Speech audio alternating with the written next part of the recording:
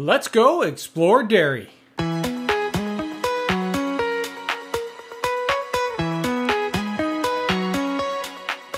Hey adventurers, welcome back to The Planet D on YouTube.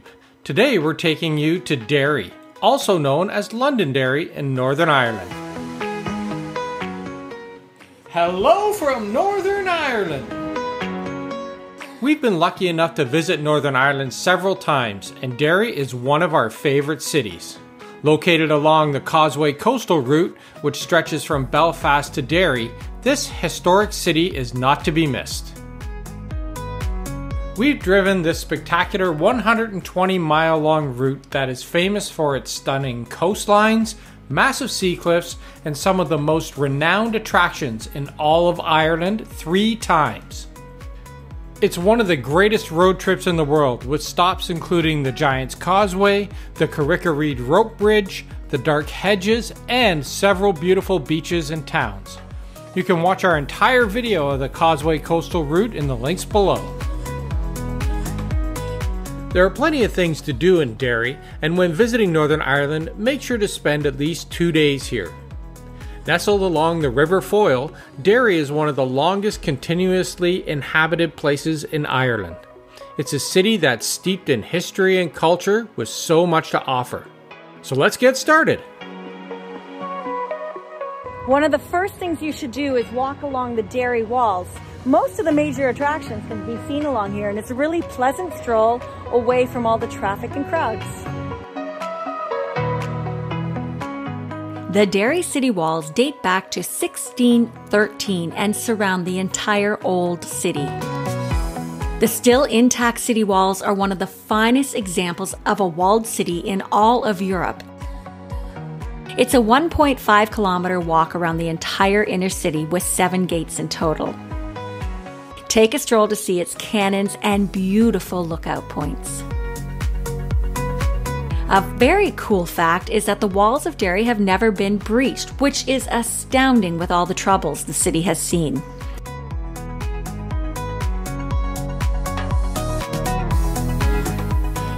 I highly recommend walking along the Derry Walls here at sunset. It's just such a pleasant feeling. Derry was regularly under siege from 1649 to 1689, and during the Troubles, these walls were closed to the general public. Today, visitors can enjoy the 22 restored cannons and beautiful views of the old city and surrounding neighborhoods.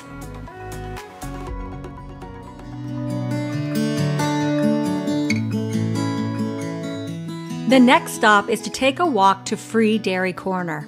The name Free Derry was given to the mainly Catholic areas of Bogside, Creggan, and Brandywell, and no visit to Derry is complete without a tour of this historic neighborhood.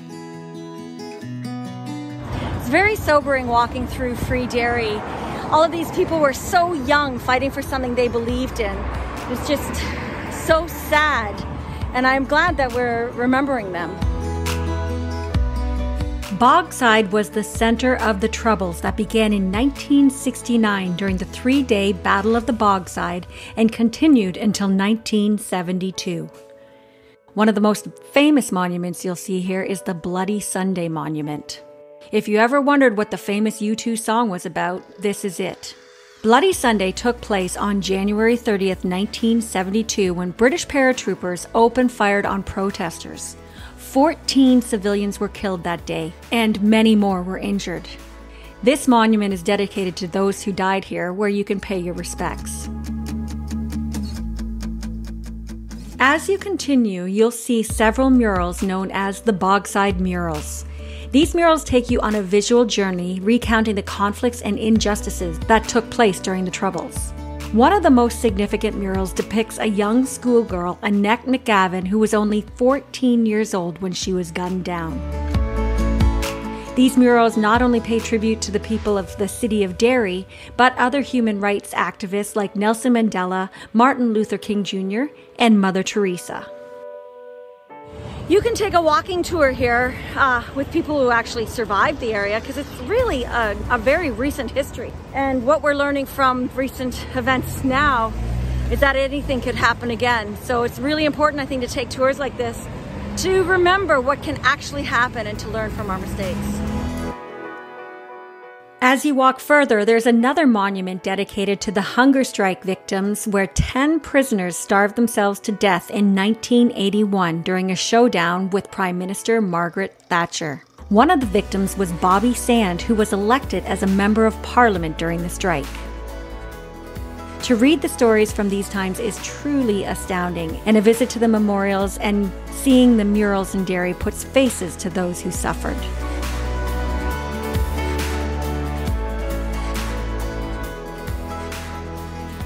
We're here at the oldest building in the city, which is St. Columb's Church. No tour of any Irish city would be complete without mentioning its cathedrals. We sauntered into the grounds of St. Columb's Cathedral, and when inside, we had volunteers welcoming us with open arms as they told us the story of the cathedral and pointing out interesting pieces. It's a must-see as it was the first Protestant church built in Britain following the Reformation. It's one of Derry's oldest buildings dating back to 1633, which is saying a lot because it survived the Siege of Derry and the Troubles. Cross the River Foyle on the Peace Bridge. Opened in 2011, the Peace Bridge is a pedestrian link spanning the River Foyle that connects Ebrington Square and the Waterside area to the city centre. This has brought Derry together, helping to connect the two sides both geographically and symbolically. There's a lovely waterfront trail that you could walk along, and it crosses the bridge so you can go to either side and take in views of the city and just enjoy the park and the outdoors. On a sunny day like today, it's amazing. We had a beautiful view of the Peace Bridge and the River Foyle from our hotel room. We stayed at the Maldron Hotel right in the city centre at Butcher's Gate by the Derry City Walls. This was an excellent place to make a base with all the attractions within easy walking distance. It took us a little while to find it, but we finally found the Craft Village here in Derry. I think it's worth it. The Craft Village is a lovely alleyway filled with gift shops and boutiques leading to the village square in its center. The village square is covered and it's a great place to pull up a seat and have a pint. There's also an unmissable thatched roof cottage in the village that's very picturesque and perfect for your Instagram moments.